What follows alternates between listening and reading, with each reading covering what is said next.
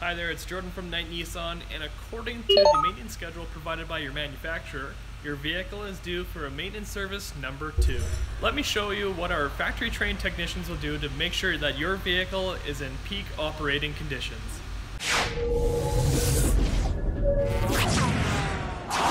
Alright, getting to it, we're going to be changing your oil and engine oil filter, adjusting your fluid levels. The multi-point inspection will be taken care of, inspecting drive shafts, exhaust systems, front suspension, the propeller shaft, rotating your tires and checking the pressure, also inspecting the axle and suspension parts, and a brake service. Thanks for watching, guys. This is Jordan here at Nissan.